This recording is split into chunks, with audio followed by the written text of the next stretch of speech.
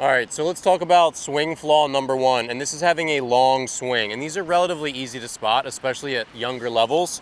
And what a long swing means is that instead of being short to the ball, which means the knob kind of comes to the ball and then the barrel comes through thereafter, this means that there's some casting of the hands where the hands go out and then they come around. And so the path to the baseball, instead of being short and direct, is sort of long and circuitous, going around and then coming back through the baseball.